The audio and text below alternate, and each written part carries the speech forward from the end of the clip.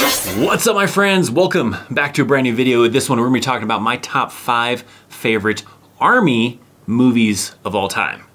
Now, these movies aren't like necessarily, in my top 5 because they're, amazing cinematic designs and amazing stories and, impressive acting or whatever. They're really just on my list because these are Army related movies that I enjoy watching, ones that I don't mind watching multiple times. So some of you may have some movies in the back of your mind that are your favorites, and mine might be different from yours, and that's okay. For me to really like an Army movie, it has to be entertaining. It has to somehow mean something to me, whether that's from nostalgia, from maybe just some other portions of it, I don't know. But there's certain things that kind of really drive me to these top 5 movies, other than whether they're amazingly filmed or they have these amazing actors inside of them.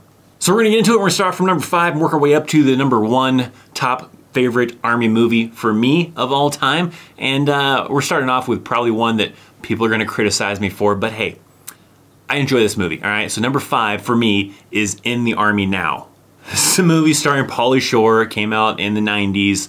I remember watching this before I joined the Army, and I don't remember if I was interested in joining the Army at that time. I don't remember, but I remember watching it and just thinking it was just a hilarious movie, right? Pauly Shore kind of went downhill since then and everything, but, well, actually sometime later than that, but this was one of his prime movies, when he was, a great actor, is not great actor, I guess that's kind of a tough one to say too, but at least a hilarious actor, at least for that time. So it is pretty entertaining. Is it realistic? Hell no. It is far from being realistic, but it is hilarious.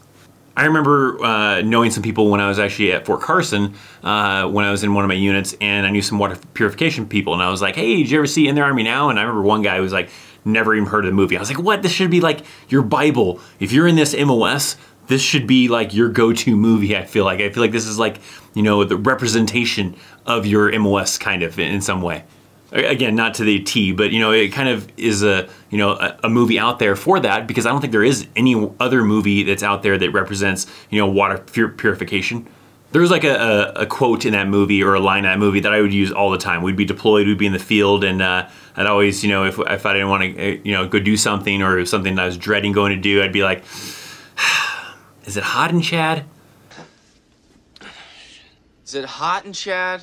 That was always the line I like to use. Most people usually didn't get it and didn't know what the hell I was talking about and would just look at me funny. But occasionally, there'd be someone that knew what I was talking about. Number 4 on my list is Three Kings. This is a movie with, George Clooney, had Mark Wahlberg, Ice Cube was in it. I think there was other people in it too that were like, not as big back then, but are now or whatever. But it was a good one. I really enjoyed it. It was, more on the realistic side-ish. It's not based on a true story, is it? I don't remember if it was or not. But the main reason why it really appeals to me is this was the very first movie I saw while I was in the Army. I was graduating from basic training in Fort Benning, Georgia, and my family wasn't gonna come out to, see me graduate, and I didn't really care if they did anyways. It was a long ways for them to have to travel. And I had some other friends that were in that same kind of boat where they didn't have any family coming out to see them either. So after graduation, we had some free time to be able to go, have some fun. Me and my friends, we were in our Class A uniform, the dress uniform at the time, and we went to the local town outside of Fort Benning. Was it Columbus, Ohio, right? Or Columbus, Georgia? We went to the local mall. We, ate some fast food. We, walked around and everything like that. And we were like, hey, let's go see a movie. So at that time, Three Kings was playing in the movie theater.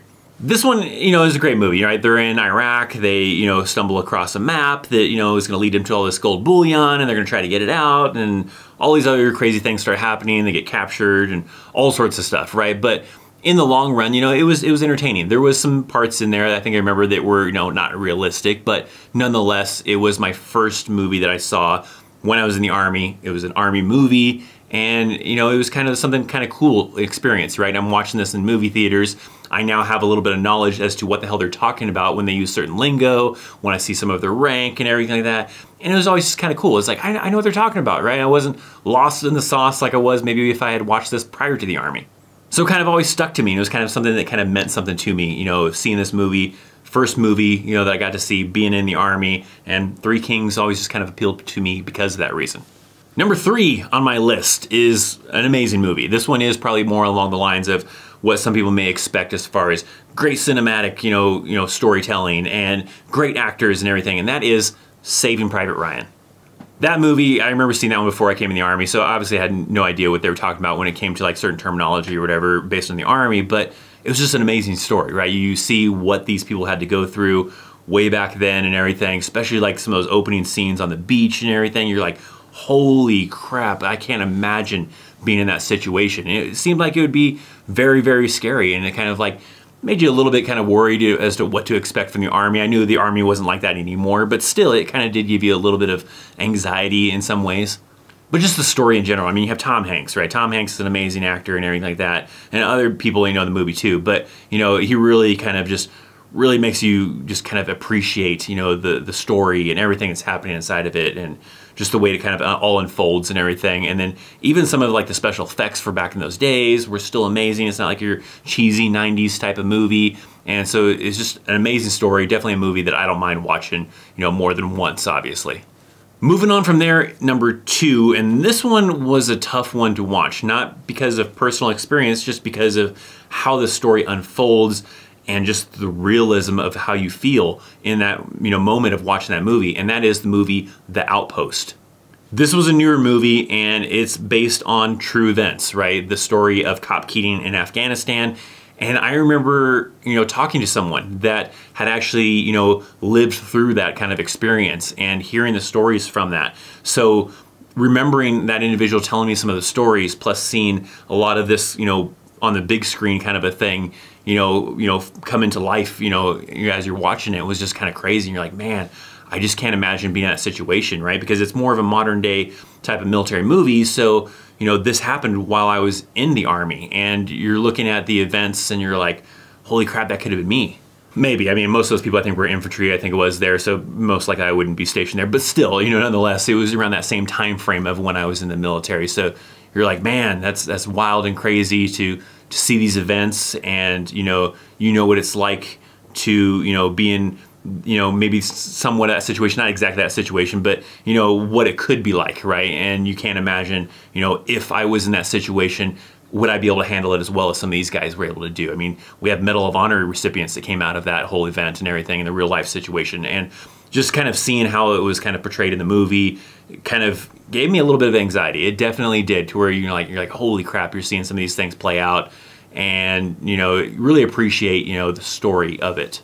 As a little bit stressful as it was for me to watch it, I enjoyed it. It was an amazing story. It really made you appreciate, the people that had to really go through that in real life, and appreciate, what they had to go through. But it is definitely a movie that I would watch again. I would watch it multiple times, kind of a thing. I don't really mind seeing that multiple times, because it's just such a great story to kind of see how that kind of plays out and how, these individuals reacted to what was happening. But now it brings us to my number 1 pick. There's probably some people that are probably trying to predict what it possibly could be. Probably not gonna guess it though. My number 1 pick is The Castle. Oops, I don't know what I was thinking. This movie is not called The Castle. I don't know why I said that, but the movie is called Sandcastle. It's a Netflix movie, and it's called Sandcastle. I don't know what it is about this movie. I mean, it's not like an amazing actor individuals. I mean, the actors did fine, they did great.